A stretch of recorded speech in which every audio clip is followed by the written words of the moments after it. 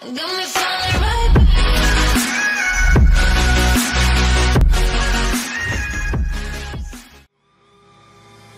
Could Nottingham Forest boss Philippe Montanier be on his last life ahead of Newcastle clash? As Rafa Benitez's side prepare to welcome Nottingham Forest to St James Park, a Forest legend believes Montanier's time could soon be up. While Friday's clash with Nottingham Forest serves as a chance for revenge for Newcastle United, http://www.chroniclelem.co.uk/all-about/ Newcastle-United-FC, it could mean a whole lot more to Forest boss Philippe Montanier. Since Forest beat the Magpies in that ill-fated game at the start of the month, they haven't won any of the following 4 games as they continue to hover nervously above the relegation zone.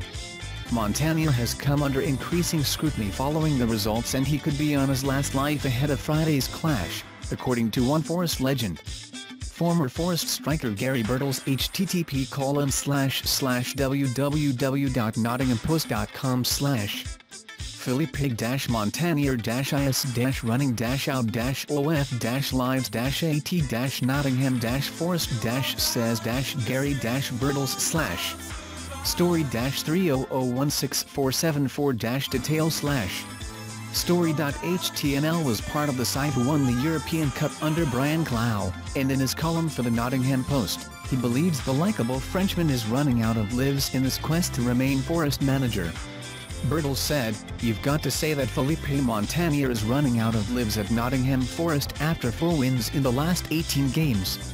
In fact, he might be on his last life as Forest go to Newcastle on Friday. I don't say that with inside knowledge. But I say that because this is modern football. Managers lose their jobs faster than ever before, especially in the Championship."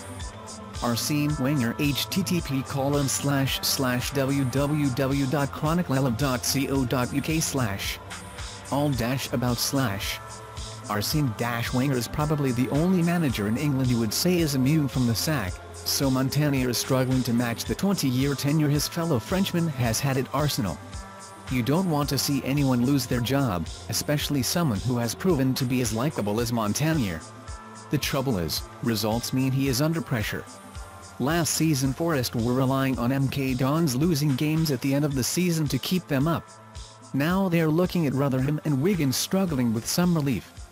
Forest shouldn't be relying on others. They are too big a club for that.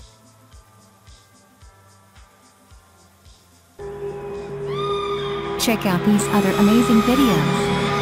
Subscribe to our channel. Don't forget like, comment and subscribe. Thank you so much. Subscribe now.